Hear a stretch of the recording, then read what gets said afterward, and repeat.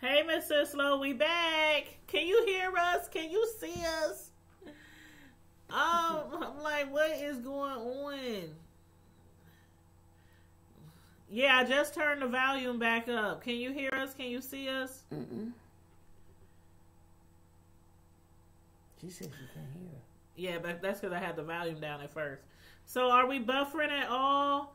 Like I said in the last live, I'm like even having problems with my cell phone. Like I don't know what's going on, but I looked online and they said there are some outages in our city, in our area. So I don't know what's that about. But anywho, I'm glad we're back. I'm glad we were. Hopefully everybody will be able to come back because I couldn't post no notification. You know, we just basically shut everything down and started back up. So, yeah. But you can see us perfect. Okay, awesome. Yeah, she was saying no to the outages around the area. But yeah, so where did we end off at? You guys remember where we ended off at? I think you were talking about some. Oh yeah, we were talking about the safe haven. You know how people be giving their kids up and stuff. Whatever happened to that? Because remember it like blew up, and I think people like figured that maybe that was not a good idea. I think they finally got a control of it, because I know here people was driving for miles around because we was one of the states, and they was like, I know if I remember correctly, you could take them to the hospital or the firehouse, and more people were dropping them children off left and right. Like, you got to go. Kids coming home from school, they like, what we do? Oh, nothing, but you got the raw. Yep. So, I mean, it was a good thing, but then it was also a bad thing because some people just wanted to be done with trying to raise children. And they was abusing it? I'm sorry, Johnny. Go ahead. No, I was just going to say they was tired of raising their children and was trying to find a way out.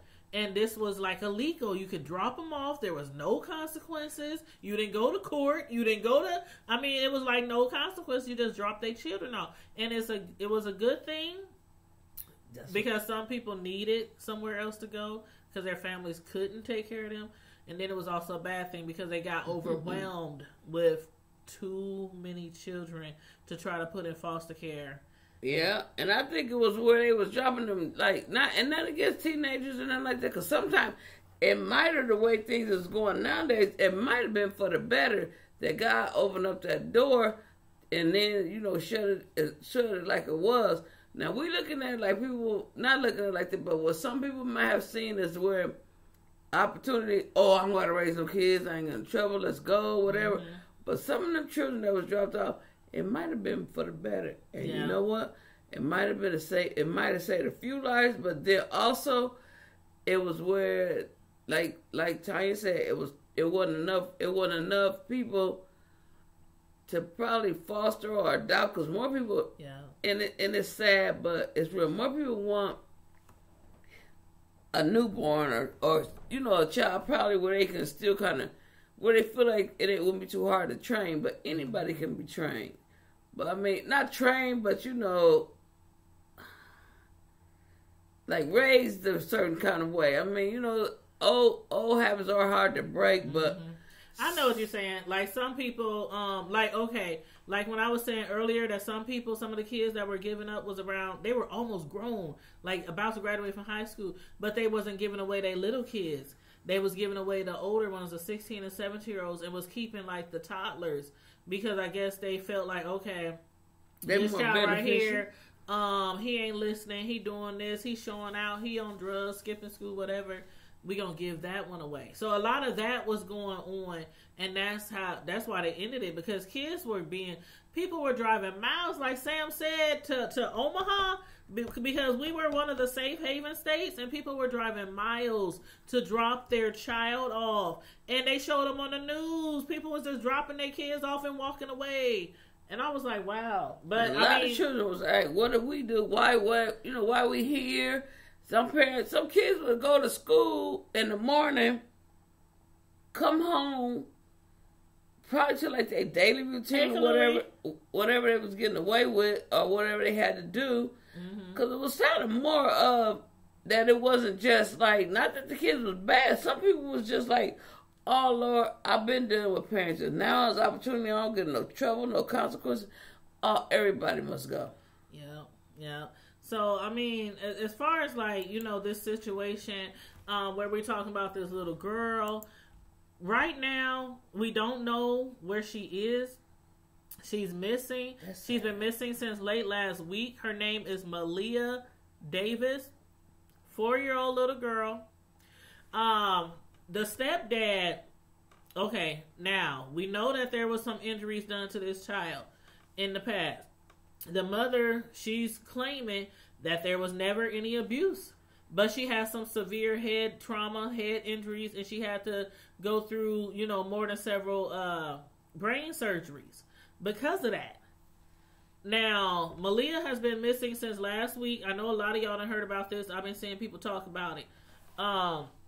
Again, according to her stepfather, Darren Vance, him and his 1-year-old son and Maleah, his stepdaughter, were abducted on the side of the road Friday night in Houston area by Hispanic males. Just trying to make sure I'm in the camera. By Hispanic males. And they're saying that they knocked him unconscious. And he said they knocked him unconscious at 9 p.m. at night. On a Friday. And he was unconscious till 6 p.m. on Saturday. In and out of consciousness, right? Yeah, he said he was in and out of consciousness. Still. Well, he said when he finally woke up Saturday evening. But he did say he was in and out of consciousness. And I guess he finally, like, totally woke up, you know, Saturday evening. Does that, I mean... That don't add up to me. For the simple fact is, okay, 9 o'clock tonight, round about somewhere here now. You get knocked out, unconscious. You got a 4-year-old little girl. Yep. Could have been his daughter, biological stepdaughter, whatever. You got your son, could have been his stepson, which was his biological son. Okay, my thing where I'm having a hard time believing any of it is, okay, this little girl... It don't add up, Kalui. Right. This little girl and this baby. 3 Hispanic males. And that's what make it bad for everybody. Now... I kind of know how I feel when they was always blaming it on black men. My thing is, okay, they could get probably just as much, if not more, for the 1-year-old. Just like I said, this goes back to like some jobs now that a lot of jobs are not making you go to school to get the training. If they send if you're a good worker and they look at your work history, they trying to get you in there and get you like a clean slate. Okay, you tell me that they wouldn't have, I mean, I'm glad they didn't, don't get me wrong, but they just took the 4-year-old little girl and left this baby and a man knocked out on the side of the road. Okay, saying that they did do that. Nobody came by. At one point, this baby had to cry something. 1 year and old. 1 year old, I'm sure he could do on the something. Side of the road. In Texas, right? Almost 24 hours. This was in hold on, here it is. It's in okay, they live in Houston. They live in Houston, Texas. And ain't the time of the year to weather a certain kind of temperature. It's kind of warm down there right now, right? Yeah. Texas is never really a freezing cold state. I know they've been getting snow. I've heard that, but I'm just saying, you know, I mean, not I want anything to happen to the child or nothing like that. And I pray to God that the sister, wherever she is, she comes back home safe and alive. I hope she do. But I'm thinking like, okay, you got these 2 kids. You get out to stop for a tire. Not saying that it happened, you know, none of it. Not saying nobody didn't approach the man because I know. Yeah, he said he was changing a tire, Kalui, and it was 2 children, his 4-year-old stepdaughter, and his own 1-year-old son. And they left the son. This is what he's saying. This is what he's trying to insinuate. They left the son with him. Left a 1-year-old child, who can't fend for themselves with their father who's knocked out. But they take a 4-year-old girl. I'm just saying, to me, what the logical thing or whatever you would think would be, they would take them both. Yeah. The man ain't right. Or got kill a the big man and kill the child. I mean, you wouldn't want that to happen, but it's just not making any sense. Like, why you leave? Of course, the little 1-year-old can't say, "Oh, it was them. It was him." They can't pick him out in a lineup. But you leave the man alive that saw you, and you leave his kid. Not that they knew, because they probably, if it did happen, you would probably roll up on the scene figuring both of them are his or something. Right. And then he was in and out of consciousness. He said he had came in and out of consciousness while they was in the car with him. So that means, I'm like... He definitely seen something. If he didn't see their face, he saw a shirt. Nowadays, forensics is way easier and all that stuff to match. They got so much stuff that, I mean, you could say and they can sketch out and I mean, I'm thinking like if they was gonna steal a child, one or both, why would they leave this man if they didn't knock? If they knocked him out, they know. I mean, I don't know if they checked to see if he's alive or they thought he was just they had killed him or what. But more like if they was up to something, even if they did, I would think they would have shot him. Yeah, if they were trying to get away with kidnapping, or murder, because God forbid the child is dead. God forbid the child. I hope she's alive. That's what I'm saying. Why would they knock you out? I mean, somebody who's really gonna kill, steal a child, they not trying to leave no witnesses. They not trying to take no chances. Knocking you out, that just means they punched you really hard or hit you with something. You would think that they would shoot you. And that's a spot he could have did it himself. Strangle you, knock you out and choke you to death, or I don't know. The story is really it don't add up. My thing is about this here. I'm thinking this is how I feel about it. Okay, he get it something wrong with his tire. He get out to check it, change it or whatever. Yeah. You got a 4-year-old little girl, regardless of what she is to him. Got a 1-year-old boy in the girl, regardless of what it is. Okay, somebody roll up on you, and they could be up to no good. They force you back in the truck, or however they all end up in this truck or whatever with these children. You tell me that if their intentions were to even just say a word just to take the little girl, they just gonna knock this man out, take this girl. Leave this baby. Say that's what they whatever. Yeah, let's say this did really happen, yeah. But still, okay, when they knocked him out, I just think myself, they wouldn't have just knocked him out. Okay, they knocked him out. It's 3 of them. 3 dudes, and they just knocked him, just doink. They just knocked him out. Don't check. He's out cold, bro. If they is Mexicans, he's out cold, bro. Let's go take the little girl, bro. Let's leave the little boy, bro. We just take the little girl, bro. Come on now. They don't say both them children. It don't make it make sense. So I was like, y'all just gonna take the big girl.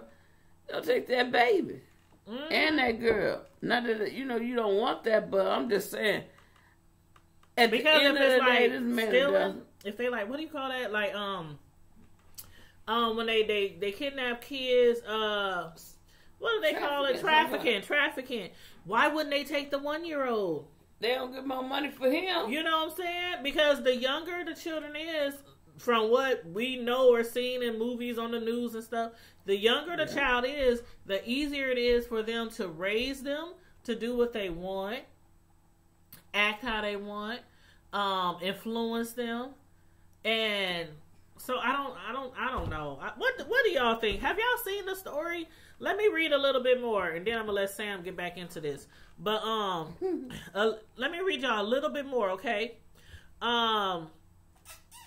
Bowens also addressed Maleah's head injury. The Houston Police Sergeant Mark Holberg has said Maleah has had multiple brain surgeries, including one in recent months. The surgeries were intended to help an injury heal, an injury that the mother claims did not come from her being abused by daycare, right? And then keep in mind the kids were taken away by CPS last year. And then Bowen says she took her daughter to West Houston Medical Center last July because she was lethargic, but nurses didn't examine her head. And then weeks later, on July 28th of last year, Maleah fell while she was sitting at the table eating by herself. That's what her mother said. She fell. So last year she would have been like 3, right? So at 3 years old, last year, her mother claims she fell while sitting at the table eating by herself.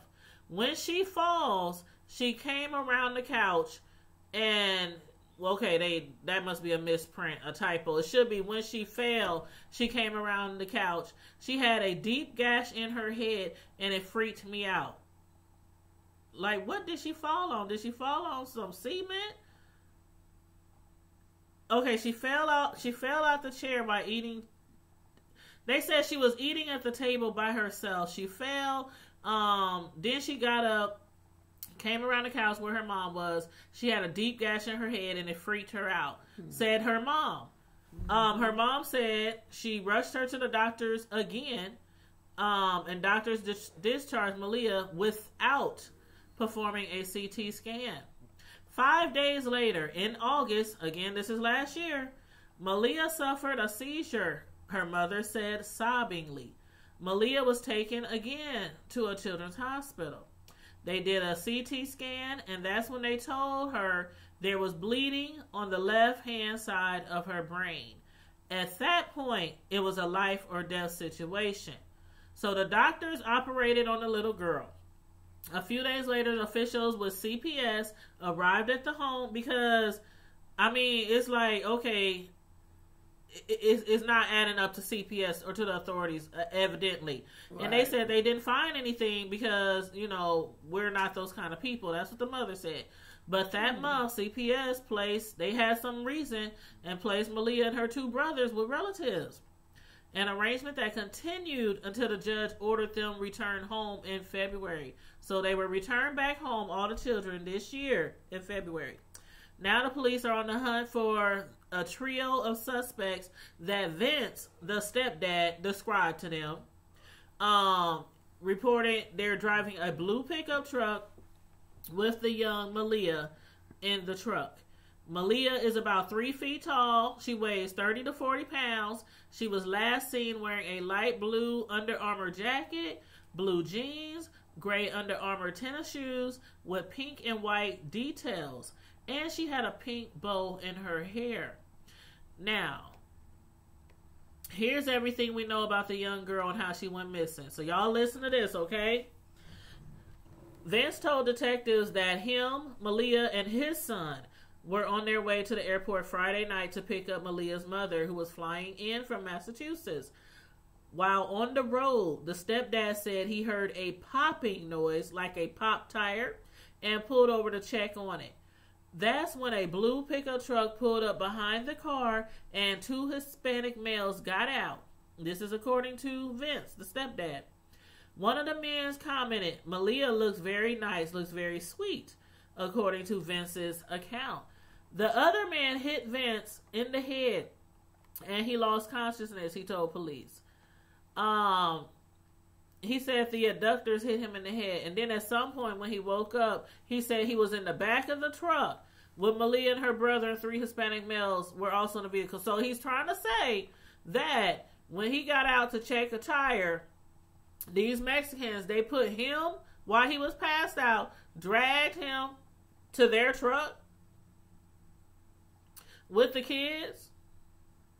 He told the police he was in and out of consciousness until about 6 p.m. Saturday, so that's almost 24 hours later, when he woke up on Highway 6 with his 1-year-old son, and Maleah was not there. Vince said he walked to a nearby hospital where he received treatment and reported her missing. The stepfather's story has a lot of blanks, said Sergeant Holbrook, but he said he's hoping the public can help them fill in those blanks. I am too. This sounds like it's crazy. Made up to me. It's crazy. It's really crazy. But the police are looking for a blue truck. An Amber Alert describes the car as a blue crew cab Chevy pickup truck, possibly a 2010 model.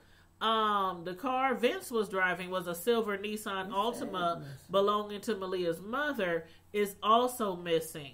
A traffic camera captured an image of the Altima driving through an intersection in the Houston suburb of Sugar Land just before 3 p.m. on Saturday afternoon.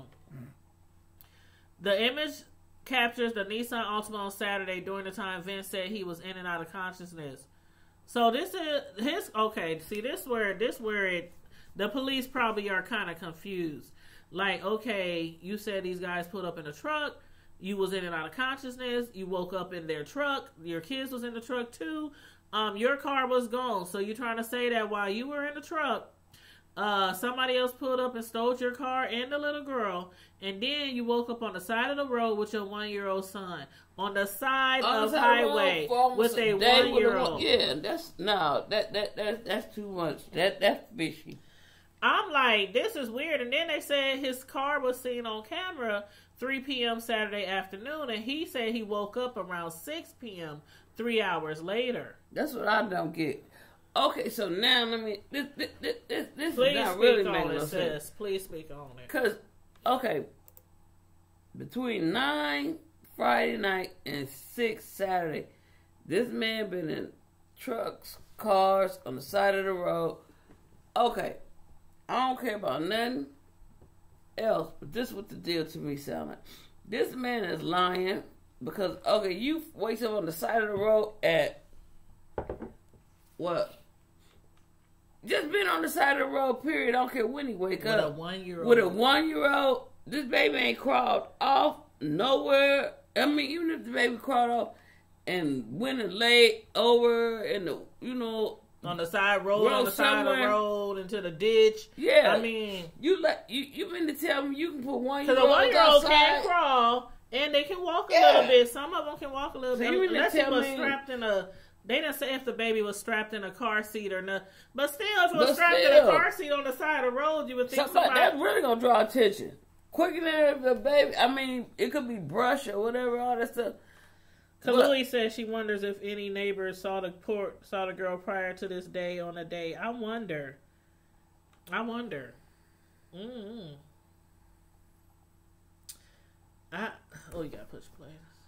It's on silent, right? Yeah, so silent. Yeah, you can see her. Yeah. And then Kalui said, I see this all too often sometimes when men or women get into a relationship with someone who had kids from a prior relationship. They may not be able to handle care. Yeah, that's what Sam was saying. Yep, that's what Sam was saying. Cause there's one where this lady, it was one on there on the Facebook where they showed them videos where a lady and her boyfriend did something to her daughter, and the dad was the biological dad was in the process of trying to get the little girl. And they were saying how the little girl was a certain age, and she only was a certain amount of weight, and that the mama knew that the man was beating the little girl, and the poor baby just didn't stand a chance in the world. Mm-hmm. Like I said, sometimes they say God don't put more than we can handle, but sometimes people, I think us as humans, we take it and we take that. And we use it the way we can to work in our best benefit. Like how they saying, the mom knew, but she was scared to say something. Ain't no way in the world, I don't care what a man doing or what a woman doing or whatever. If you ever able to leave home and your child is getting beat, you getting beat, or somebody getting beat, if you ever get broken away from this person, that's like they say God don't put them more on us than we can handle. God send you signs and everything like that. Yeah. I'd rather die trying to get away than to stay in an abusive relationship where I'm getting abused or me and my kids are getting abused. I'd rather die trying to survive another day. I refuse to have my children get beat or molested or anything like that just because I could done something about it. Because this is what I say about any of it is. I say things about like... You right, Kalui. If you in a relationship, and as I said, male or female could be the abuser. you think that whoever just beating this child, they ain't beating the partner? Right. I said they whooping on everybody. I'm sorry. Even if it's verbal. Mm-hmm. Because you got to have no ounce of no love, just pure straight hatred. Not towards the kid, but just in period. In general. To watch somebody evil beat yours like that. Yo, you know. Ain't no way, because or you I'm that join mama. in too. A lot of them join in. I'm that mama. I'm telling you, you can ask my kids, you can ask anybody who know me. I do not play with my kids. Ain't no man, ain't no woman, ain't nobody gonna beat on my children or abuse them. And I know, no way. And I always been telling my kids, me and my son was talking about this the other day, the youngest one. Like, all through their life, I always ask them all the time. Like, all the time. Yeah, has anybody ever touched you? Has anybody ever act like they do? The coaches at school, if they ever look like they want to... I mean, and my sons will be laughing at me. Like, they still crack up about that today because they don't get it. And I'm like, when you have children, you will get it. You will get it. You don't have kids yet. So it's like... They'd be like, Mom, why are you always asking us no, and no? Or we would tell you, or we would fight them. Or my sons, ain't nobody gonna mess with me. Shoot, I whoop they butt. I do this, you know. But they got ways. Like a lot of times, you know, some kids, when they I call it rock you to like get you in a position of where you easy to let your guard down.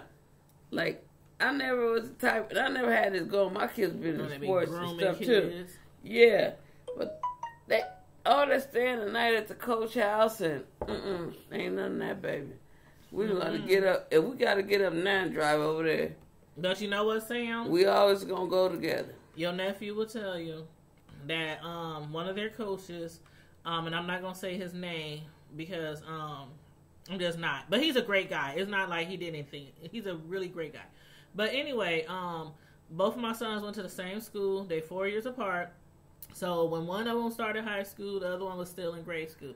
When the other one finished high school, the other one was finishing junior high. And when the other one graduated from high school, the other one was a freshman in high school. So they exactly 4 years and like 2 months apart, something like that. And so the oldest son, he went to the same school, so he had the same coaches as my youngest son. And my oldest son will tell you, basically they was both going to this high school, a total of 8 years combined, right?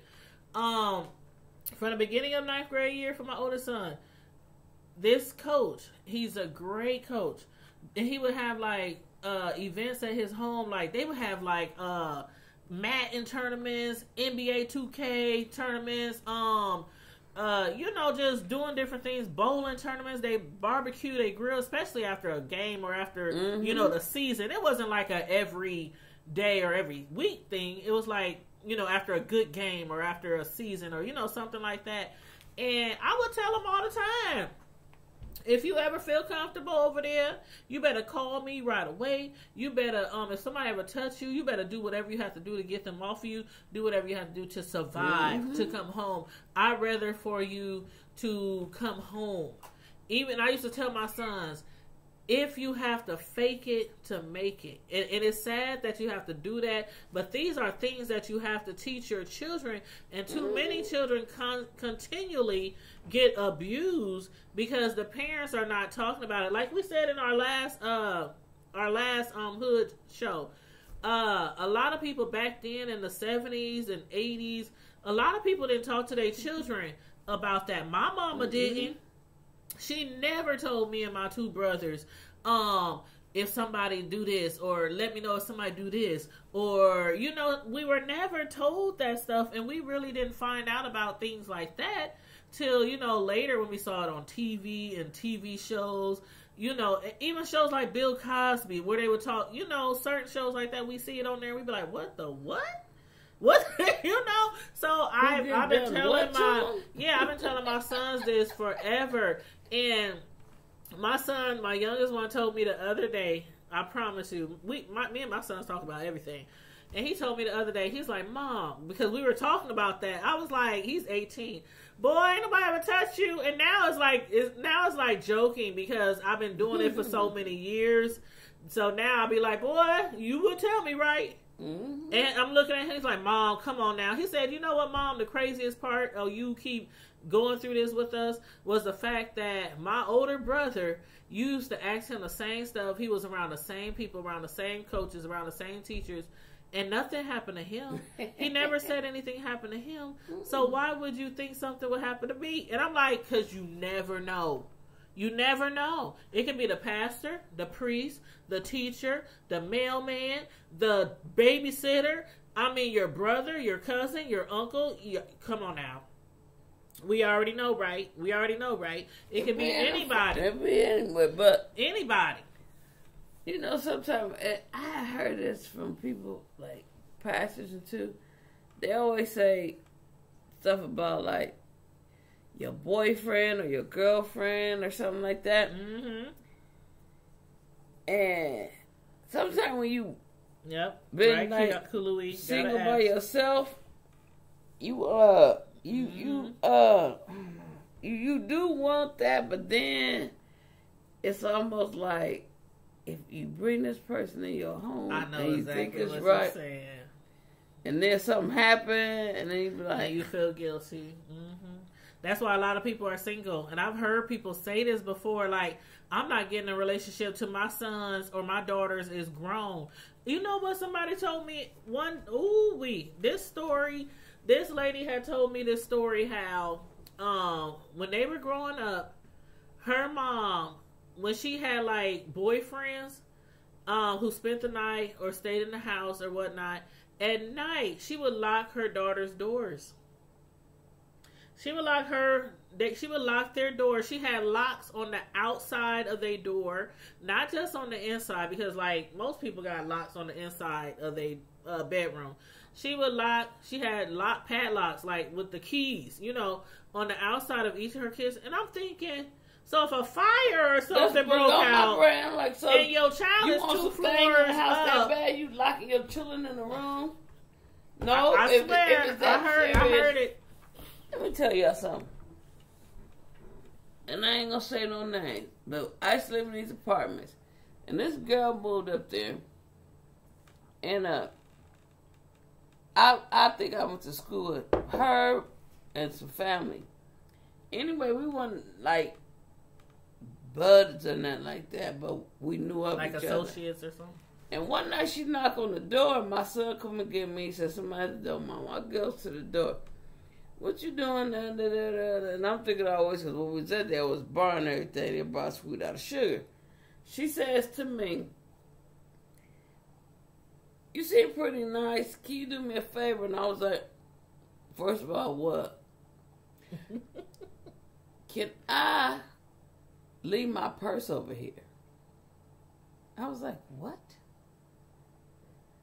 Ain't no money or nothing in it. I'm about to say some money in it. It ain't no money or nothing in it, but she has some credit cards and her food stamp card. And she was gonna have some company. And I'm letting her talk. And I was like, you can't leave your purse in your house.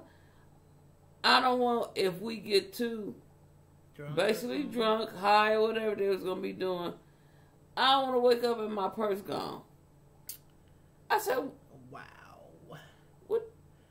No, in the end, I didn't end up letting the lady do it, but I'm just thinking to myself, okay, so you take your purse over somebody else, just because you went to school with me or you see me before. Because you don't trust this ninja. But you rather leave your purse at my house. I don't know who I'm going to have up in there if I would have been that stupid. Right. To have this man come over and do whatever you think you gonna get. Nah, I said, I ain't getting in that. I didn't care. It could have been whoever. I ain't messing with that. Cause you could tell me there wasn't nothing in there. Something come I out could look in there with you and inventory. And she up there knocking at your door talking about, I had $25 in the bottom of my purse. No. That's what I'm saying. That's what I'm saying. She said, if you had to worry, that's a red flag already. Thank you, Kului. Thank you. I know she tell me about it all the time, and I laugh, but like, as I'm sitting here thinking about it now, it's been over like a while. Like, I think my youngest wasn't even in school yet. Or if he wasn't barely in school. And I remember he was, because he was going over his dad. That's what it was. And my oldest boy came, and I said, "You gonna have somebody in your house?" And I always talk to my oldest son, because we went through basically everything together. But I remember telling my son, I said, and sometimes when we think about it, we laugh, but I'm like to myself, you gonna have somebody in your house that you can't even trust to leave your credit card. I know she put some credit cards in there. And nowadays, you can video and tell you do all that stuff, but I'm just thinking to myself, I wouldn't have nobody in my house that I couldn't trust that they gonna steal from me or not. Okay, so your purse, what about I never went up in a unit or nothing, but I'm just wondering if they had TV, VCR, children got toys worth something or anything. I'm like, flat screen. We're going to take the flat screen. Forget the purse. Did she have to pack up the house and just, what? Anything what they call it, cash and carry, anything like that? She had to get rid of, she got rid of everything. But she did, no lie, y'all. This lady came to my door. I remember, because we always went out the back, because that's where the mailbox was at. No lie, this lady asked me, could she leave her purse at my house, because she didn't want to wake up and her purse was gone. I'm like, either something happened already before, or she just got a random or something. I don't know, but I just like, purpose of me and my, all three of us lived there, but me and my oldest two lived there alone.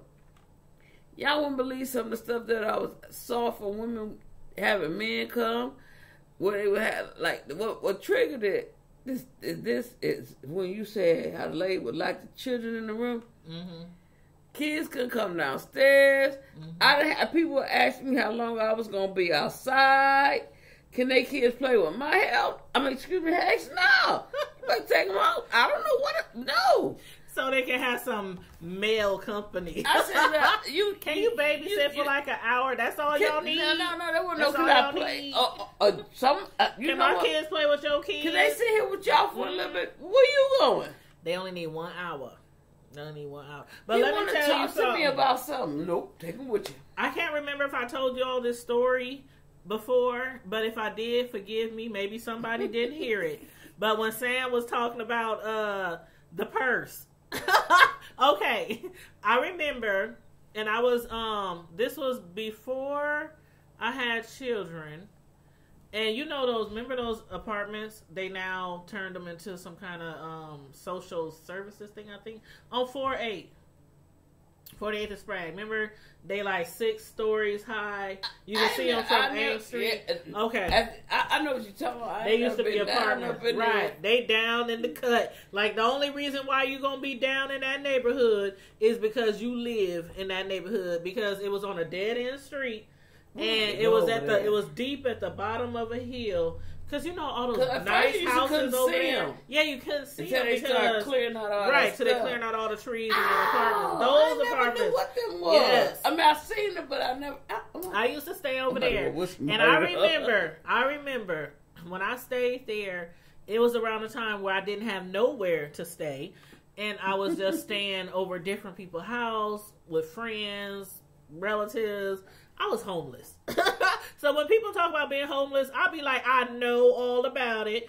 I was young and I was homeless.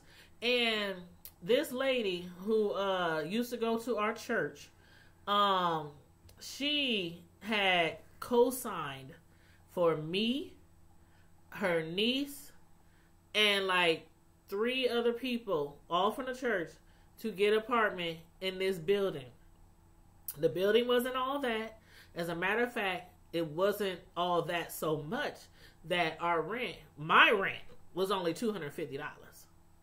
Can you believe that? Mm-hmm. Even back then, $250 for an apartment, that was cheap. Mm-hmm. So when I say it was the hood, like the hood, it was the hood. And one day, speaking of the purse story that Samantha was telling y'all about, when she said this lady didn't trust people in her house with her purse, I had actually came home from work one day, jumped in the shower, You know how you go in the bathroom, you take off your clothes. If you got money, whatever on you in your pockets, you put it, somewhere on the sink, on the back of the toilet, on a stand that holds your bathroom stuff in your bathroom, Mm-hmm. And that's what I did. It was payday. I just got paid, and my money was in my pocket. I just came from the bank, and I put it somewhere over the sink in the bathroom. And I took my shower. And, when you're home by yourself, you don't, rush to do things like, let me put my money away. Let me put, Mm-hmm. because you're home by yourself, especially when you stay by yourself. And so I had left out the bathroom. I had went in my room, changed, put on clothes, deodorant, all that. It was the weekend. I'm ready to, go out, get lit, whatever. And I get a knock at the door. And in comes some friends of mine that I've been knowing them since junior high school. So they were people that I knew, but they had friends with them that I really didn't know. And anyway, make the long story short, they had knocked on the door, and I totally forgot, about the money, because just not think about it because I'm at my own home. And I had totally forgot about the money in the bathroom, and I was out there and we was kicking it, we was drinking. We was kicking it. My homegirls was over, from down the street, and my friends came over, and they were guys who had came over that I basically grew up with. And matter of fact, I knew them before junior high because we used to go to church together when we was in grade school. So I've been knowing them for a while. And they came over, and one of the guys asked to use the bathroom. I still wasn't thinking about that money in the bathroom. Mm-hmm. Went to use the bathroom, and immediately after that, he said, hey, y'all, you know what? I just got a phone call. I got to go. My baby mama, he made up some kind of story. I can't remember if it was baby mama, somebody. I got to go. We got to go right now. And the dudes was like, oh, we got to go? And he was like, yeah, we got to go right now. I'm still not thinking about that money. They leave. Everybody else leave. And mind you, that was the only person that went to the bathroom. And then, 10 minutes later, I'm just around the house doing whatever, and it just hit me. My money in the bathroom. Somebody went to use the bathroom. This person came out the bathroom ready to go. Man, when I say I booked, I hauled ass to the bathroom, and I saw my money. It was still up there, but when I counted it, it was $100 short. And when I asked the guy about it, no, I would never do that. We go way back, 4 flats on the Cadillac. You know what? That's what right. Man, ain't got no money, and it ain't like this is somebody who you would think would steal, somebody who is broke, down on their luck, somebody who's always bumming off of people, borrowing money. It wasn't one of those situations. The dude was doing pretty good for himself as far as I thought. Just wasn't none of us rich. But wasn't none of us, you know what I mean? And I'm and that was the thing. I was I couldn't prove that he did it, but I knew how much money was there. And it was okay, I didn't mess with the guy for a long time, and we weren't dating or nothing. We were just friends who hung out together every now and then and just kicked it, drank, had some beers, played cards, dominoes, stuff like that. Ever since then, I'm you can't trust nobody. You can't trust nobody. I'm I've been knowing him for years. And what can I do? I could call the cops and say, this dude stole $100. Do you got proof, ma'am? It was they make you feel sometimes you gotta, sometimes you just gotta, charge it to the game. How they say charge it to the game? I had to charge that one to the game. But trust me, Lee never came back over again after that. But that story came to mind when Sam was telling me about the lady who didn't trust her purse being in the same house with a guy that she was seeing. But if it was a guy, and ever since then, even if I have family over, even if I have friends over, I swear, I put my purse up. I put my money up. I put my purse up because I didn't have family still too. So it ain't just I didn't have family still. Mm-hmm. Yeah. I know that. So yeah, I put my stuff up, but taking it to a neighbor's house? Nah, I ain't going that far to say. My son came out my purse. So me, I was I'm listening though, and I was Cause Louis said pack up and move into your house. Last she slide. That shit, she had that purse. Next thing I know, she wanted, when she came, if I would have been so simple to do it, if she came back to retrieve her purse, she probably been like, let me come in. We looking through it. Next thing I know, she want to watch TV. She want to use the phone. There would have been something to look up. It's 9, 10, 11 o'clock at night. She sleepy. I can't wake up or Knock something. on your door at like 1 a.m. Can I get my purse back? No, Heifer. That purse staying here till the morning. Oh, I done put it out the window. You said throw it out the window. Just sit it on the ledge. Leave a note. Do not touch unless you are. I can tell y'all something, though. One time when I was living in apartments, too, I had cleaned up and everything, and a friend of mine lived at the top of the hill. So after I cleaned up, I went up there, and we was drinking and stuff. And of course, we wanted to get some more. So I had some money at home I went to get, and my friend's cousin, my friend's boyfriend cousin said, oh, I walked down there with you. So I said, okay. So he walked up to my house, and no lie, I said, stay right here. And I forgot that I had an Avon book on my table with my Avon payment in it. Oh. And so, just like you said, when something click into you, it'd be like too late. It's like, yeah. But you know what? It wasn't like, we weren't like drunk, but we probably was going to get there. But when it clicked into me, because I always put my chairs on top of the table when I mop. And I remember I had the Avon book in there, and I had put the money in there because the lady was coming the next day as she got out of church to get the money. And I had some more stuff that I wanted to get. And when it clicked to me that this money was on this table in this book, I didn't even think I could see it. But something told me, and I was able to never got. I opened up that book, money gone. See? And I would, just like you did, you don't be and thinking found about it. You don't think that nobody is just going to steal from you. Like, you just don't think that, but that's why I am the way I am today. And that's today. what it was. We was all sitting there drinking and eating and everything. And if my memory serves me right, this person had no money. And we was buying everything. So they probably needed. They probably, yeah. But what it was, went right to the store with you and was spending your money while y'all both at the store. Because when you said the man left, that's what he did. Oh, he left just like my case. Yeah. But what I said, I gotta go. I'll be right back. There, yeah. And I went up there and I said something, and I told him, I know you got my money, but you know, she's had temptation sometimes. All it takes. Yep. And I know I could make him give it to me. But like I said, it was Avon, so I'm sure it wasn't no $50, $60. And more like, I can't wear like Avon the sprays or nothing like that. $6, $7, $8, $12. They have some good stuff though. And I used to always order them creams that go to the you know how they had you get the perfume, the powder. I just always used to get the cream and rub it on my feet. And so, if anything, the most could have probably been, and it probably wasn't even $20 if it was.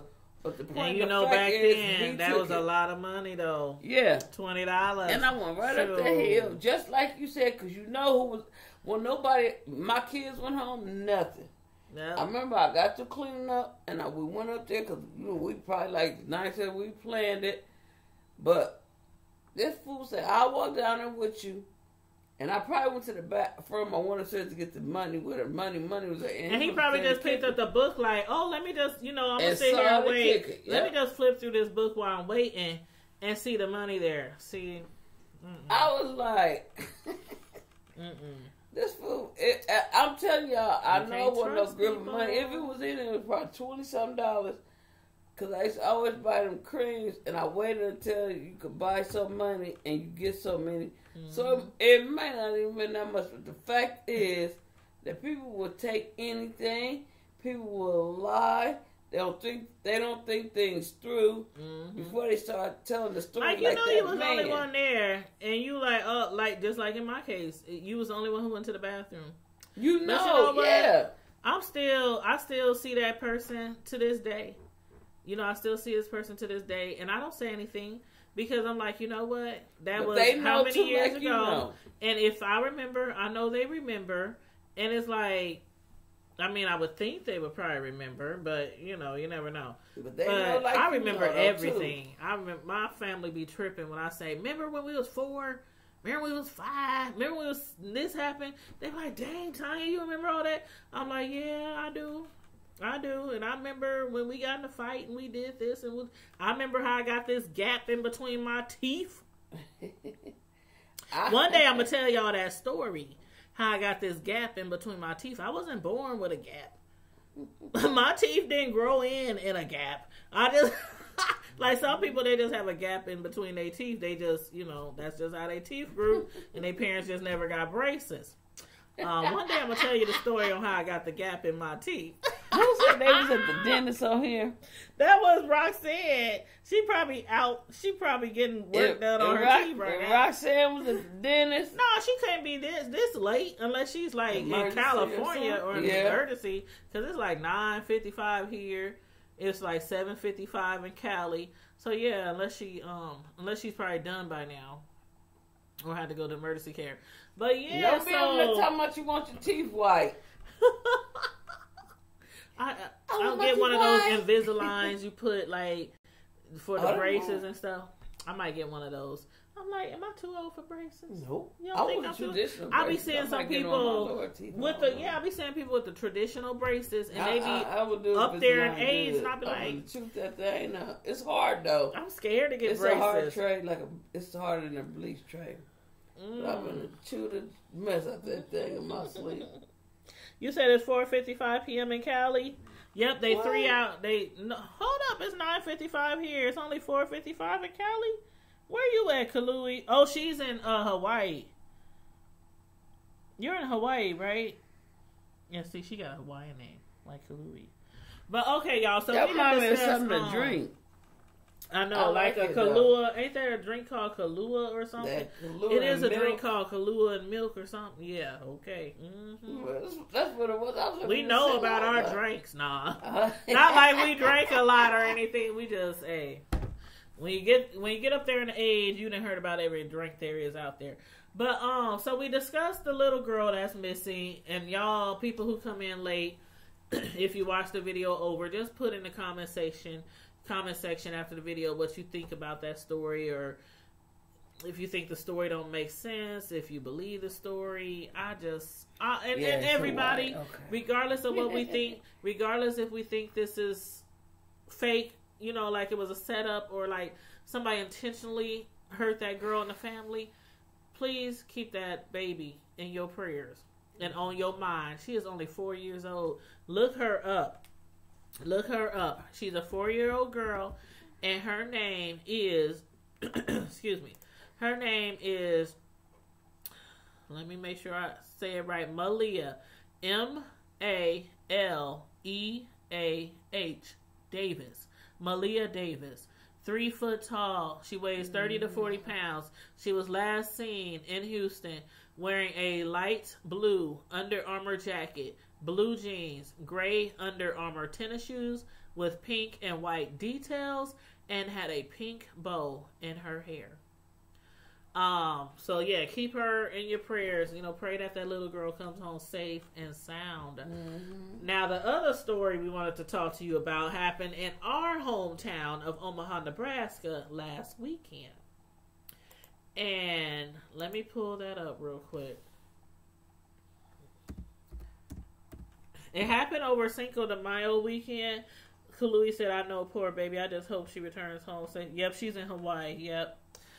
I hope she do too. I really do. Mm-hmm. That kind of stuff breaks my heart. Any kind of abuse, whether physical, mental, verbal, you know, done to a child, especially a small child that cannot defend themselves, that really breaks my heart. Like, it really breaks my heart. And it's even worse when it could happen from the hand of the person who's supposed to protect them. Mm. Like, as parents, we are supposed to not just raise our children, not just teach them right from wrong, and teach them manners, and, you know, teach them how to turn into productive citizens, get them through high school. You know, that's not our only job. we're also supposed to protect our children from people who take advantage of children, from people who abuse children. So that hurts me the most is to when I know that it happened by the mother or the father or the grandparents or like what the heck? Them is the people who needs to be taken care of the way they take care of people overseas. Like, you know how you steal something overseas, they cut off your hand. You lie overseas, they cut out your tongue. You know what I'm saying? Mm-hmm. You rape somebody. Anywho, I'm gonna get off that subject because that is a very touchy subject for a lot of people. But anyway, let me tell y'all about this story that happened here, where we live in Omaha, Nebraska. Last weekend during Cinco de Mayo, a story had started trending on Facebook. In our local area. It's probably went a little further now because, you know, it hit the news and everything. But, and there was a specific Facebook post that has said what happened to a particular individual. But now that Facebook post has been deleted, the whole Facebook account has been deleted or either suspended. I don't know if you can suspend your Facebook or if you can delete your Facebook. But anyway, the account who posted the information is gone. It's gone. So we can't even go back and see what exactly was said on that post. But it was a really long post, and I'm just going to give you bits and pieces that I remember. And it was a post from a mother who had claimed that her daughter at Cinco de Mayo celebration last weekend in Omaha, Nebraska. Well, actually, it was in South Omaha because we have west, east, north, south, like most states. And it was in the Hispanic area community in South Omaha. And, I mean, other people live there too, but you know what I mean. It's majority like Hispanics and Mexicans and stuff like that. But, and that's where Cinco de Mayo is every year. Now, the mother had posted on her Facebook account that her daughter had got attacked and had got jumped by like 20 people, guys and girls, and was attacked. And she was able to run away or escape the attack and I guess run to her vehicle. And then while she was trying to get away, you know, from the scene or wherever, she jumped in her car, drove off, and ended up crashing the car. Ended up crashing the car. And in crashing the car, they said she suffered some injuries, which, you know, you could probably expect, especially if she was maybe, you know, fleeing really fast or maybe speeding, just trying to get away from, you know, the people, the suspects or whoever was, you know, the attackers.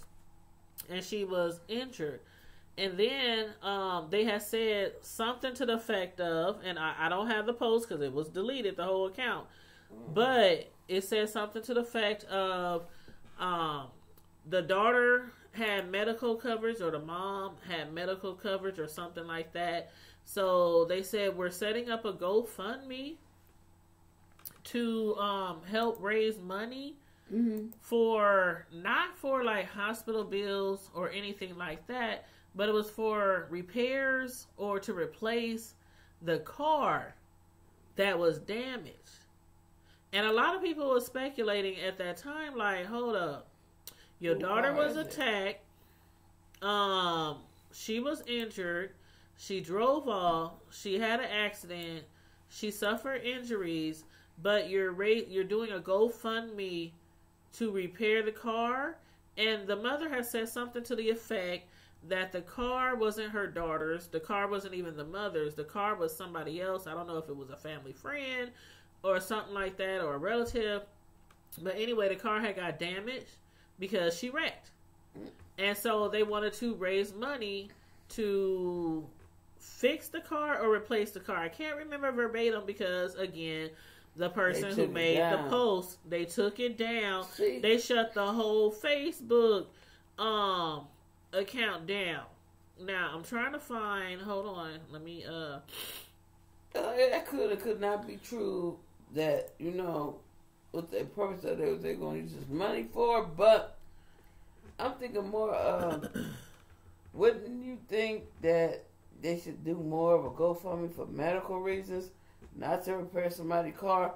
That if this child sounded like she wasn't even old enough to be driving, why would she have people's car? Why would she have your car? Right. And so a lot of people were giving, like a lot of, I mean, that GoFundMe, it was getting money. That people was giving, because they were feeling bad, because they thinking this girl got jumped by 20 people who were guys and girls, and she wrecked the car trying to get away. So people was like, feeling sorry, like, oh my God, the least I can do is give some money, right?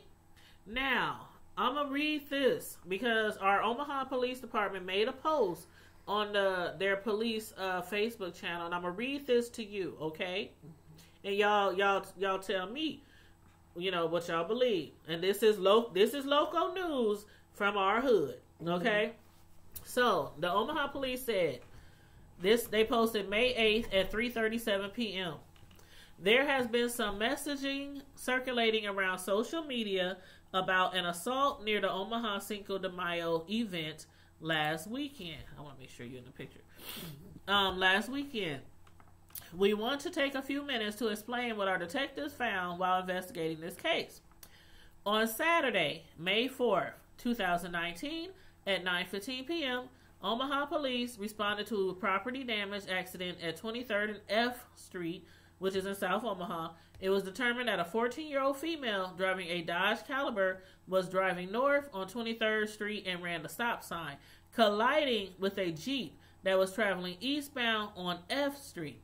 The 14-year-old female complained of head and hand pain and said she had been fleeing from a physical altercation prior to the accident. OFD medics transported the female to Nebraska Medical Center. Officers issued a juvenile street release citation to the 14-year-old for no driver's license and failure to yield right away. Officers continue to follow up on the 14-year-old female's claim of being assaulted by a large group. Investigators have determined that the 14-year-old female and other juvenile females made arrangements to meet up and fight. This fight was captured on video and shared on social media. During the conclusion of the fight, the 14-year-old female fled in the vehicle that she eventually crashed at 23rd and F Street. She received minor injuries during the incident. Initial claims that a large crowd followed the vehicle and beat on the vehicle were determined to be false. Officers have interviewed one of the juvenile females involved in the fight with the 14-year-old female. That female has been juvenile street released for third-degree assault. The 14-year-old female will face additional charges of third-degree assault and false information. Officers are still attempting to identify the third female involved in the altercation. And of course, anyone with information is urged to call Omaha Crime Stoppers at 402-444-STOP or at www.omahacrimesstoppers, all one word, .org. Now, this is what I want to show y'all next. Let me see. Okie dokie. Here we go. Alright. I'm going to play something for y'all real quick.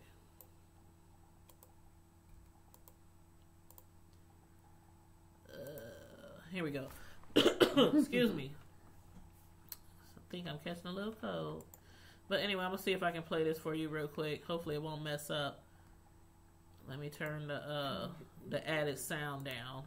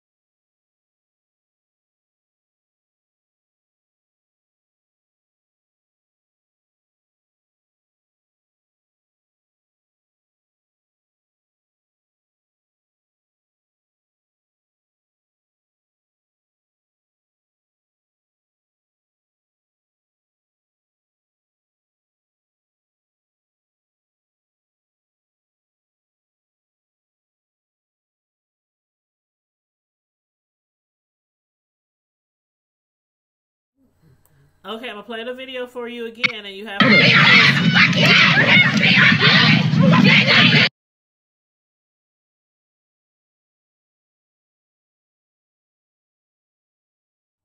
Okay, let me pause it and go back. Hold on, y'all.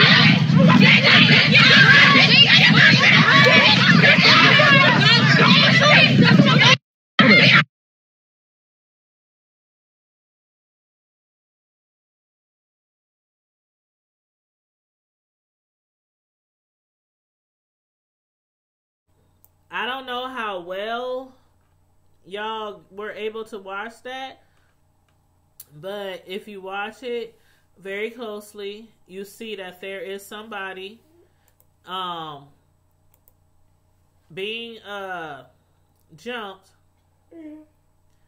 And hold on, I gotta put it on the white screen again. Okay, there is somebody being jumped, but it's actually only two girls that's doing the jumping. Mm-hmm. And the girl who was getting jumped, she was on the ground, on the concrete, on the ground, looked like she was covering herself.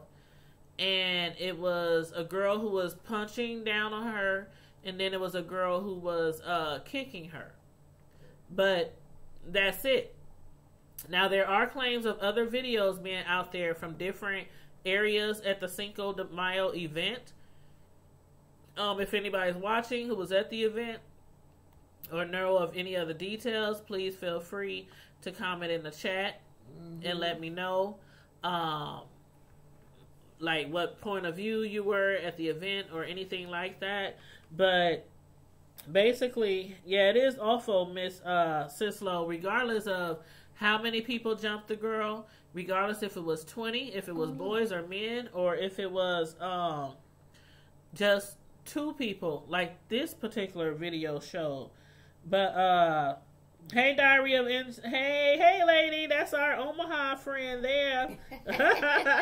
Yes, go Huskers. Go Huskers.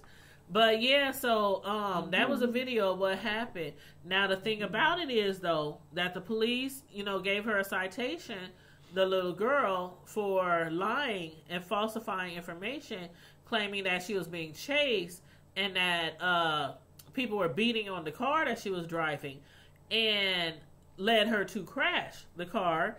And then on top of that, the police, I guess, are still looking for proof that she was actually jumped by a multitude of people instead of just the two people that they're saying who jumped her. That's Samantha. Yes, this is Sammy D, y'all. Hi. My sister from another mister. But, yeah, so this happened in our city, in Omaha, Nebraska. In South Omaha, south of here in Omaha, Nebraska.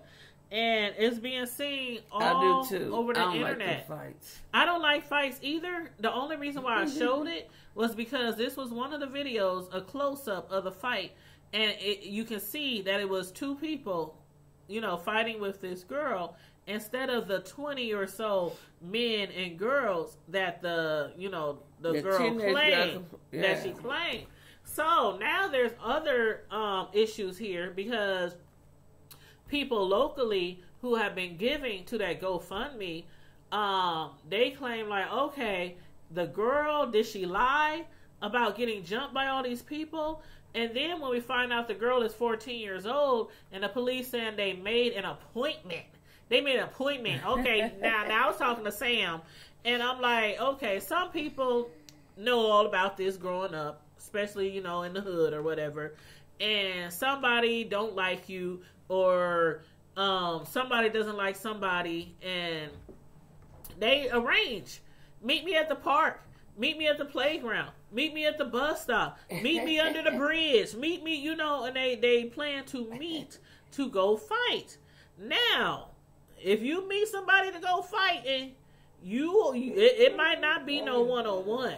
That's for sure. It might not be no one. I was telling Sam earlier, like, when we used to get into it when we was younger, if I knew that somebody was coming to fight me, trust me, I was not going to be alone. I was not going to be alone. Me and my cousin was telling a story. We was at her house the other day, and we were telling a story to somebody about one time she had these girls who didn't like her for some reason, and this was probably about, I want to say maybe 10 years ago, maybe 10 years ago, and we was kicking it over her house, and all of a sudden, these girls came driving by. She's like, them girls who would sweat me, you know, one day at the grocery store, and they was cussing at me. She said, I don't even know them girls. And I was like, for real? And I was like, okay, well, you know, we got to keep our eye on because we kicking it outside.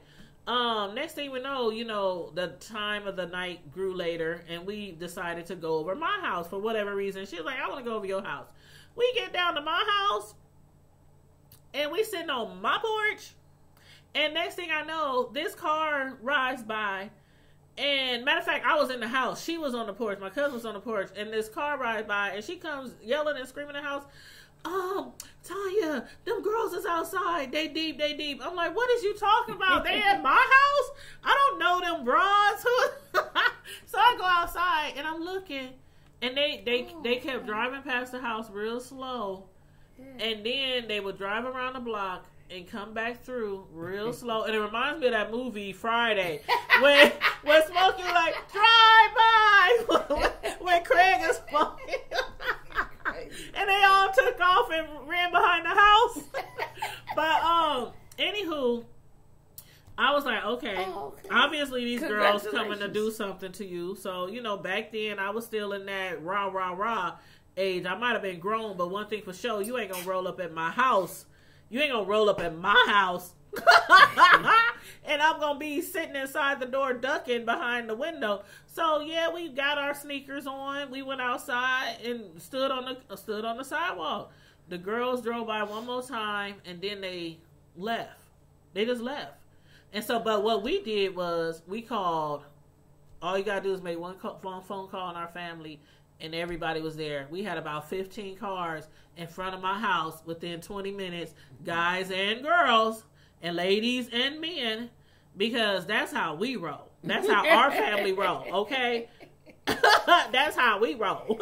But, you know, nothing ended up happening, and the girls we never saw them again. But it's just the point, getting back to this story of this little girl, when you make arrangements to go fight somebody, you don't never know what you might walk up on. Now, thank God this girl wasn't more seriously injured. Right. Or killed. That's what I'm thinking about. Like, if you gonna, like, nowadays, thank you, Diaries. Back me up, sweetheart. She from Omaha. That's how we do.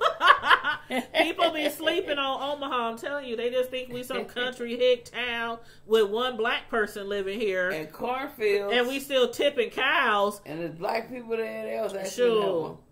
If there are black people here, we still walking through the back door or some stuff.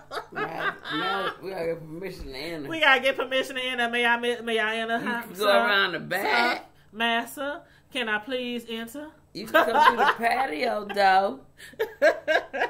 But no, I think that nowadays people always, I hear this a lot, and it's not just kids saying it.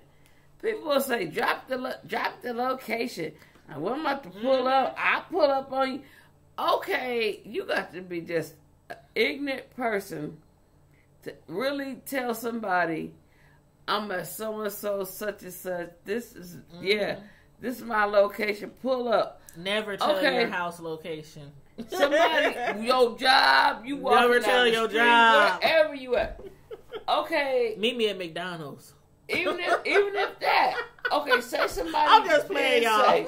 This was back in the day me. This ain't today me, but nowadays I be hearing it a lot. Like sometimes I get caught up reading on that Facebook. That's why I've been disciplining myself for the last couple of weeks. I had to break myself from that. Reading with this every post and everything that I say. And the main thing I hear, and this is more female than male, drop your location because we'll pull up. Okay, first of all, why it's got to be we? If you got a problem with this person, don't recruit other people to go with you because that's how people lose their life. But somebody, they will recruit because they got to make sure if they show up somewhere, they better have some backup. But a lot of you still don't never know. Somebody can blow your brains out. What's your address? What's your location? That'd be the last location in your cell phone. That'd be the last location that Google shows in your cell phone. I'm like, pull up. Like, the funniest thing, it was not this, well, yeah, it was the 4th of July that just passed. And my sister is like, she's my second to the older sister. And we met my cousin at the lake. And my cousin's daughter told my sister, she said, where y'all at? And my sister was like, oh, we ain't there yet, but we almost. So my cousin's daughter said, well, what's y'all location so we can pull up? So my sister called me, and she said, you know what I'm talking about, too. And she said, girl, so-and-so just said, what's our location so they can pull up? What the H is pull up? Because it can mean two separate things. We pulling up on y'all because I say but that if you to know people. My sister, We about to pull up. Like, what's a pull up? She was like, yeah, because she telling me something. Where y'all at? Ask the location. And my sister just like, I said, she want to know where we are so they could come over here with us. Why did she could just say to go, my sister must have went off. She was like, okay, what? Not off in a bad way. She don't know a lot of the slang, the street terminology. Yeah. She told me, she was like, that's why I don't even talk to her because sometimes if and my sister got a lot of sense to me. But one thing that day was, it was the 4th of July. You know, you was like, I remember we was at Family Dollar. And my sister called me and she said, show me some where y'all at. What's the location so we can pull up? She's like, what's a pull up? I laughed so hard. I laughed so hard. So when we get down to the lake, she was like, yeah, tell them so they can pull. I laughed so hard. It's still funny to me. I don't care Lord what. I don't care what nobody said. If you know, if you know her. I know what you're talking about. Like puzzle. It's one of those you had to be there things. She was puzzled like the girl said. Pull up and drop your heart off. Because when most people say pull up, they mean, like, I know back in the day, a lot of people say we about to pull up and pop the trunk. That's what a lot of people say back in the day. We gonna pull up and pop the trunk. But like, still people use that term. Because I'm ready. Yeah. Like I say that a lot. Matter of fact, my other cousin last weekend I was at her house. We was chilling on her patio all evening, and I had called her and I said, "What y'all doing?" She's like, "Oh, we just kicking it on the patio, finished grilling." I said, "All right, I'm about to pull up." So you know, some people say that. Like, I would have thought we instead of come through, or yeah. Because some people like, I'm about to come over. I'm about to see. It's just you a little that hood terminology. That hood terminology. But my sister was like, if y'all wanted to laugh that day, oh my God, let's just kick the 4th of July off.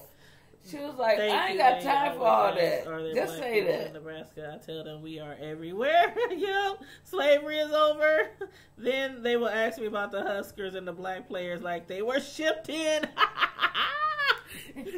Diaries, you ain't never lied. I swear. The thing I hate the most is when you're talking on the phone for your job, and maybe if it's customer service or something, and they can tell. I tell y'all all the time, I try not to be stereotypical, but some things are just the way it is. And sometimes you can talk to somebody on the phone, and you can tell they are a black.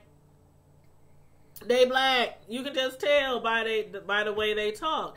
And so he could tell I was black, and he was like, "Where are you located?" I said, "Omaha." What? Black people. Now this happened, and I had posted this on Facebook. I don't know if you saw it, but I posted it on Facebook like a month ago. I said, I cannot believe in 2019 somebody asked me over the phone, and this was my job. I was talking to somebody on the phone, and they asked me, is there really black people in Omaha, Nebraska? I mean, back when I worked telemarketing, when I was like a teenager. When I be in Atlanta. I get it. When I was a teenager, that was, a long time ago. But now, in 2019, are there black people in Omaha, Nebraska? Like, the only thing they think of is corn and fields and our football team. They know black people on the football team. They know that much. But I guess that's the only place they're supposed to be in Nebraska is on the football team. Everybody else in the state is white. Creighton, though. I have had people ask me about Creighton. Not something you go on credit, get basically almost any kind of degree you want, but you gotta come to Nebraska with the cornfields. Yeah. And I told sometimes it be miles before we see one. Yeah, if you're traveling, because most people who travel through Nebraska, you're on the interstate, so you're on the outskirts. You are miles and miles from the city. Because around Omaha is the largest city in Nebraska, and we right on the border of Iowa. So if you come in from like the west through Nebraska, you might not even ever run into Omaha, because it's a whole bunch of small towns all through the rest of the state, and they're surrounded by thousands and thousands of miles. Well, not thousands, but hundreds and hundreds of miles of cornfields, cows, chickens, horses, things like that. But oxes, things like that. So yeah, most people who come through Nebraska, if they like traveling on a trip or going to visit family, they might not ever see Omaha, depending on which way you come through the state. So that's why people think there's black people, because I'm sure all y'all see in them outskirts is white people on the farms. Because once I was in Atlanta, I had a Nebraska Cornhusker shirt. And this man asked me, he is like, he asked me about the Huskers, and I was like, oh, I just live there. He was like, you live where? And I was like, in Nebraska. Because I have Nebraska, it said something about the corn. I forgot what the shirt said, but it was like Nebraska Huskers. They had a corn husker. Corn like a corn husk or something. Yeah.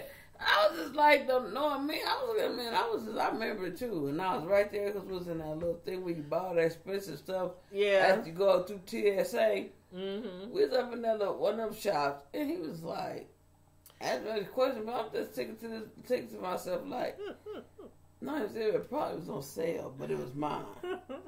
But nothing, or probably got it from like, Walmart, $9.99. So, yeah, and the people from down south, they call it Nebraska. You from Nebraska? Nebraska. Like Nebraska, or I don't know. But Diaries. Like, people, like I said, people be sleeping on Nebraska. How many times have you heard Nebraska be called Neblastia? Remember when they first came out with that? When all the gangs had started populating up here, the late 80s, the early 90s, the early 2000s, they called it Neblastia. Neblastia. Neblastia. They even made a rap song. A rap song about Omaha, called it Omaha Neblastia. I was like, not bragging about our crime or anything like that, but it's just that a lot of people think We're just a small place in Nebraska. Nobody really has a life here. All they want to do is gangbang and shuck corn. But yeah, it gets real up here, just like any other city. The only thing that's different from us between Chicago, LA, Miami is just we are a smaller city. But the thing is, when you have a smaller city with a whole bunch of crime, the percentage can equal like Chicago. I remember one year the crime was here so bad. So many people were murdered within like the first 3-4 months of the year. Mm-hmm. And it was like we had like 60 unsolved murders before even the half of the year. Now in a smaller city, we a big city, but we on a small scale compared to St. Louis, Chicago. But the percentage-wise was almost equal to the crime rate for murders in Chicago. Mm-hmm. So that just lets you know, Chicago might be a huge city with a lot of crimes, but just the ratio, I hope I'm saying this right. I hope y'all understand what I'm saying. The ratio from the population to the crime rate, the murders had equaled the same percentage ratio in Chicago of people who live there in the murders. So it's all about the ratio and the percentage compared to how many people live there and how many people get murdered. It don't matter how many people, how big your city is. They go by the ratio when they do like the crime statistics and stuff. So yeah, we was up there for many years. We was up there, and I'm so glad we not up there anymore, because it used to be a very bad time here in Omaha where people didn't want to go out, didn't want to go to the clubs, didn't want to go nowhere, didn't want their kids outside or kept them close to the house. It was bad. She said, Diary said, yep, I remember.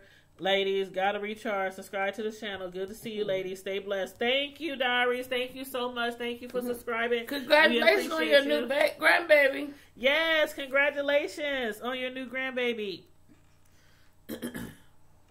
But yeah, so that just gives you a little background, a little history of, our hood, where we from or whatnot.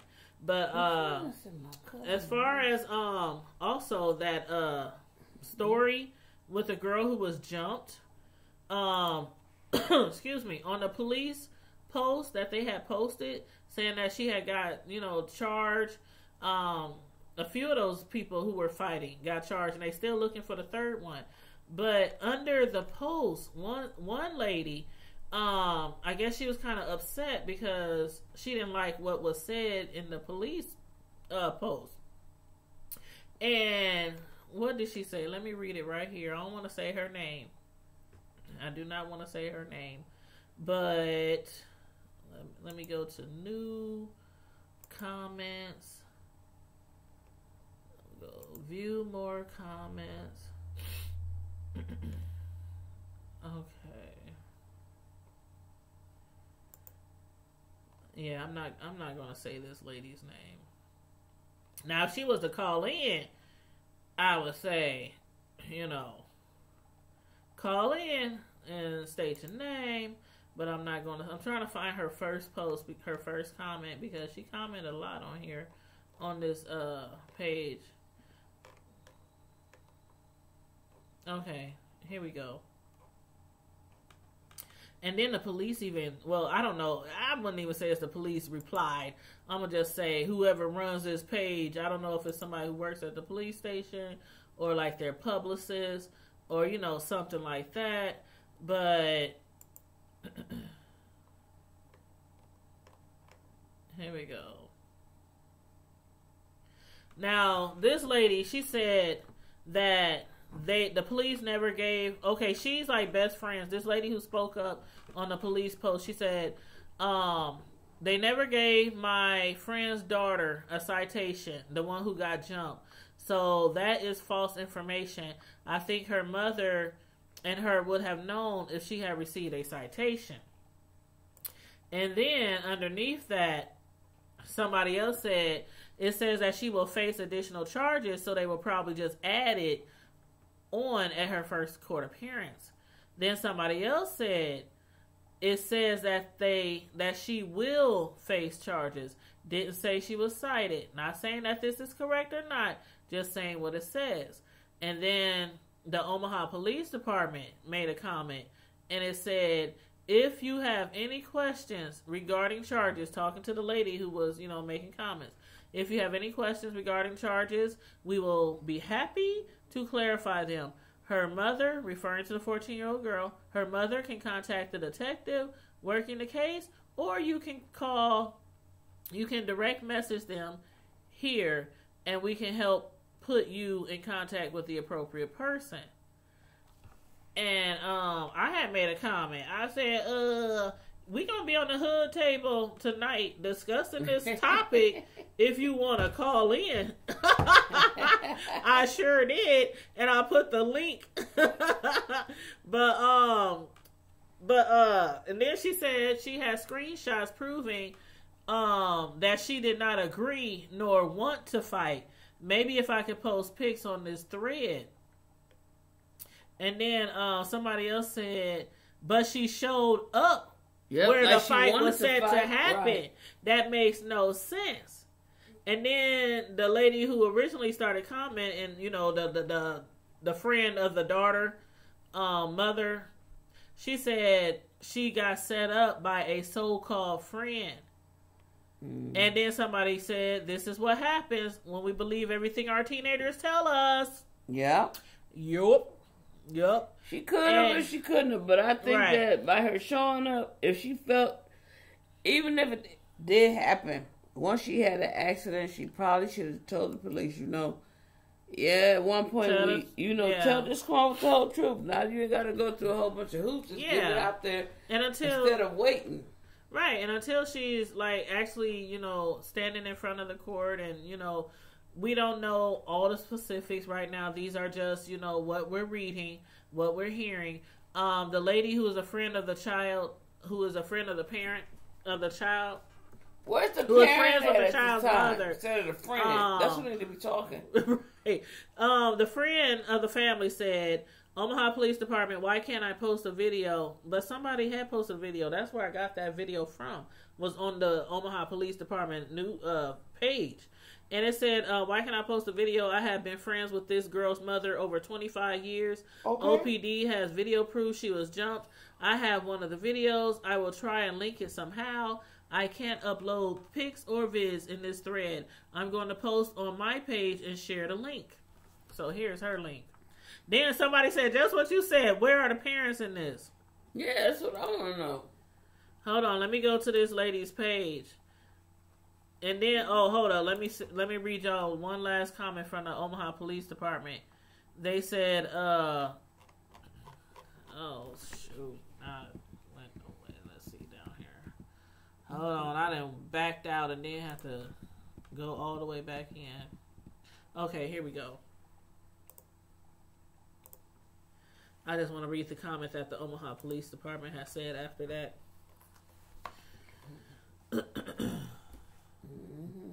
This is crazy. This is real crazy. It's so many stories out there from this incident. Okay, the Omaha Police Department said, our detectives are aware that there was a physical altercation and that video was captured. 2 of the individuals involved in the altercation have been cited. We continue to follow up this case and encourage anyone with information to call Crime Stoppers at 402-444-STOP. And then they put, thank you. Now, again, I'm not going to say the lady's name who was making all these comments on the police post. If she happens to be watching, she can always,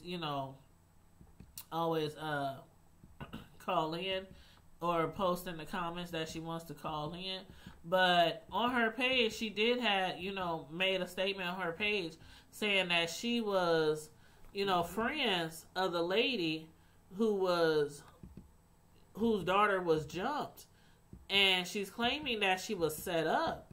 But there are people who are saying that she agreed to fight. But the bigger thing is a lot of people is like, okay, so now the story isn't making sense. The police is saying this, people are saying this and that, and people want to know the real story because there was a GoFundMe out there, and people are was putting money into the GoFundMe. We can't find none of that now. And the mother of the child who was in the fight, her channel is gone. It's like it was deleted. The post was deleted, everything. Trying to raise money. And so some people is like, okay, was this post just to get money to fix this car? Because we know from the police report that the girl didn't have a license. She was 14 years old, out there driving. She wasn't with an adult. That's even too young to get a driver's permit, ain't it?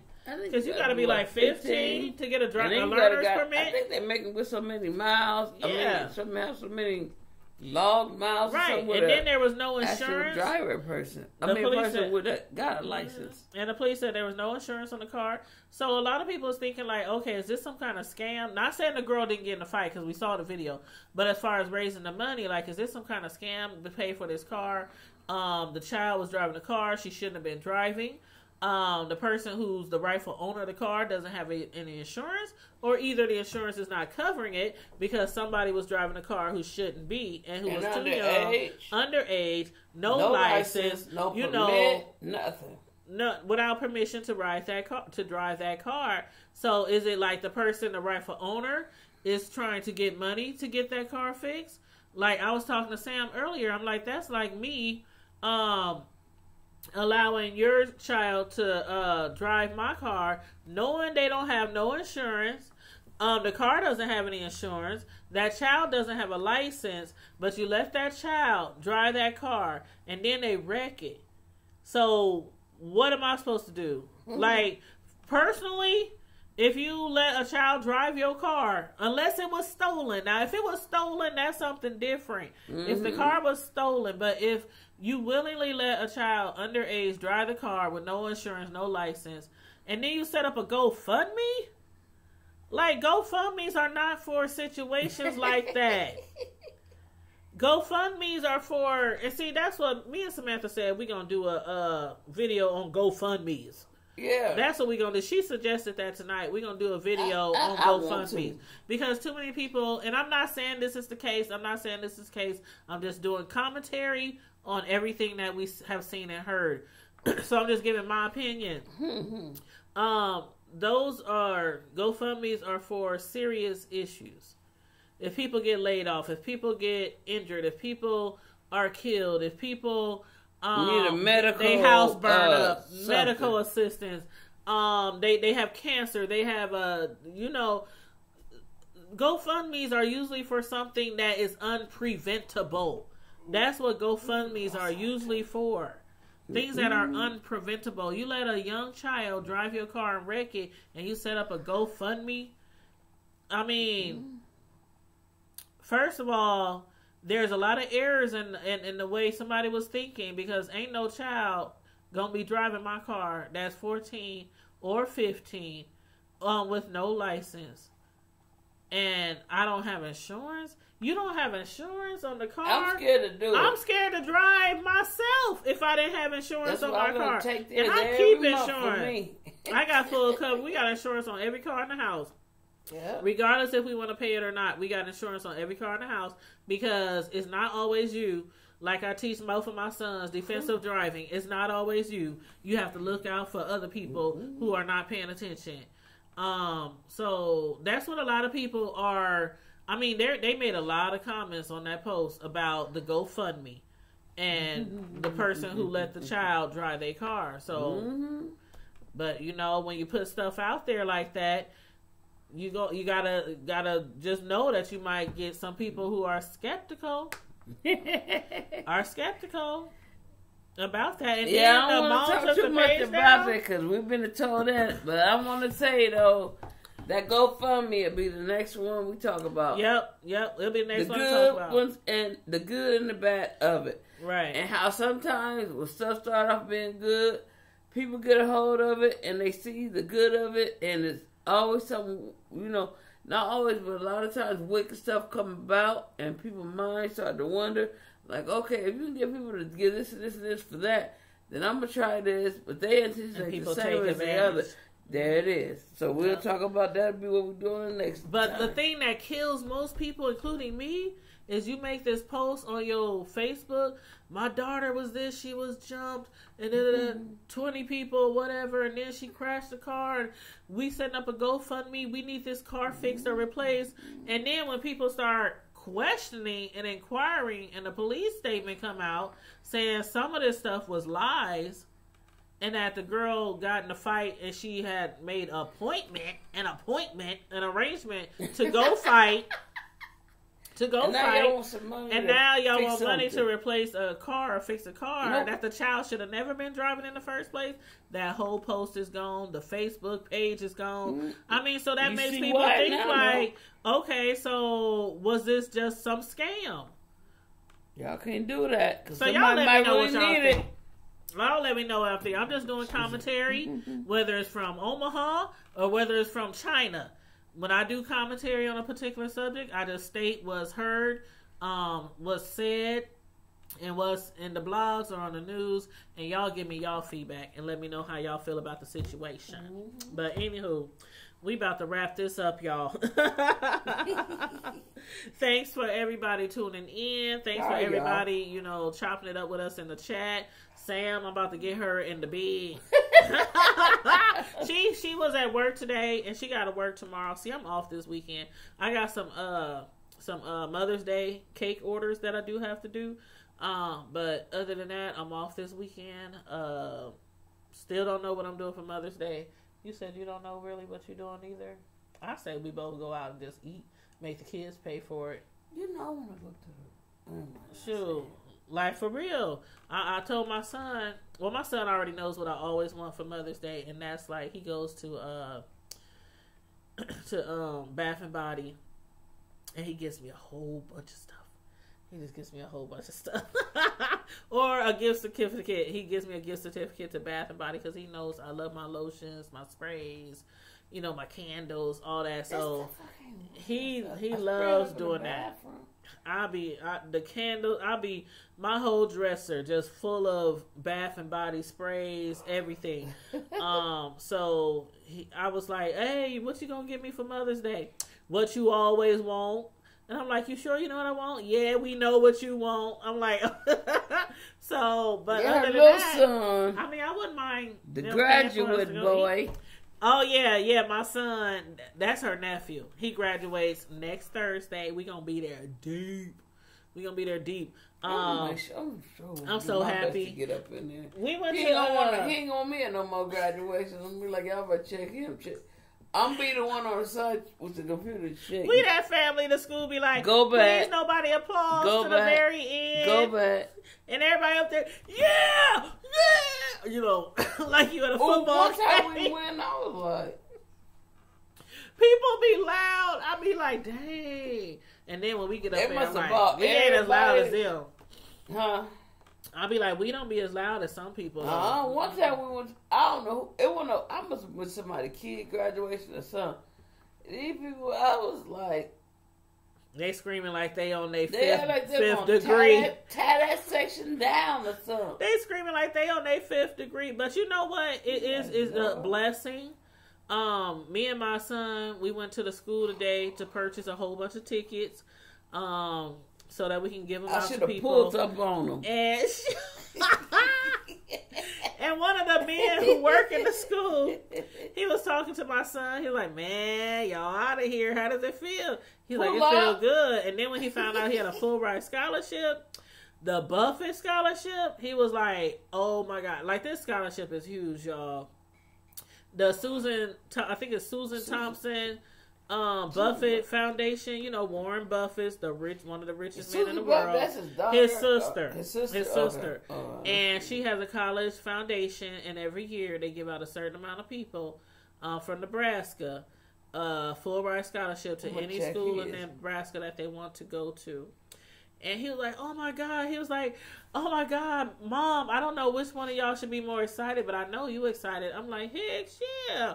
And the man was like, you might not even get it right now, but when you finish college and you look back and you don't owe nobody one red cent. Me? Man, like me too. I got college loans. You owe me back. I got college loans, so I still I'm still paying on college loans every month. But to look back and say, I got this degree, now I got this great job, and I don't owe nobody, that's a real accomplishment. That's a big deal. So yeah, I'm proud mama. Proud mama bear. Congratulations. But I'm still gonna check and make sure everything add up. Somewhere I'm drawing a blank. No, that's funny because when we went to the school today, and I was going in there to when we first walked up to the building, I said, "You sure you don't owe any fines or anything?" Because heck, when I graduated and when my oldest son graduated, that dude owed like $150 worth of fines. It was lost books, lost library books, lost. My car for Marcel, my oldest son. I remember that he owed so much money. They wrote some of it off, not like wrote it off, but they took some of it off because I'm like, I swear we turned stuff in. Like I swear we turned stuff in, but because we couldn't prove all of it. They knocked some of the charges off, but it still was like $100 that I had to pay to get him. I said, do I really want this boy to graduate? I want my $100. Sure. I'm like, mm-mm. So when he walked in there today, I was like, okay, you sure you don't owe any fines? And then we went I wish I'd have been there. I said, check him. Girl. He used to sneak books home in kindergarten. Check him. He did not. I be like, go all the way back. When I went to the treasurer's office to buy the tickets, I said, now he's really graduating, right? And he's really getting a scholarship, right? They was like, yeah. I'm like, oh my God. I'm like, it's still like, I don't know. Some people like, yeah, they got a scholarship. Some people don't really like, I don't know, probably wouldn't understand how big of a feeling or how great that is for you to have a full ride scholarship. But I'm like, I'm bathing in all this excitement. But anyway, y'all. Anyway, we're about to get on sure they check them. I want to see that diploma in the envelope now. But yeah, oh yeah, because they will just give you the little the envelope or the. Oh, they did that to me when I graduated from high school. When I graduated from high school, and I think I told this story before, but when I graduated from high school, I owed some fines, and at that time I wasn't living at home. I was still going to school every day. Graduated at the top of my class, but when I walked across that stage, they gave me a blank envelope. Nobody else knew. I knew, but nobody else knew. And then after I paid the fines, I think I paid the fines like a month later because I was working somewhere like McDonald's or somewhere like that. I paid that fine and I went back and they gave me my diploma because I'm like, I'm getting that. And the fine, I think it was like $60 or $75, something like that. But, back then, we wasn't making a lot of money back then. I was working part-time at McDonald's. And I was just out there taking care of myself any way I could. So I graduated. I walked across that stage and everything and went back and paid my fine and got my diploma. Like, yep, it's mine. I earned it. I deserve it. But, yep. So, anyway, you guys, again, thanks for tuning in. Is there any last minute things you want to say about anything we talked about? No? Okay. Well, and we'll be back tomorrow on my main channel, Tanya's Primetime TV Media Reviews. I'll be back over there tomorrow with you guys, probably tomorrow evening or during the day. I'm off tomorrow. I'll be working on cake orders, so I might go live while I'm working on some cakes. So you never know. But anyway, you guys, in the meantime and in between time, Primetime Squad and the Hood Table, stay blessed, stay safe, and we out. Deuces. Deuces up, y'all. Deuces up.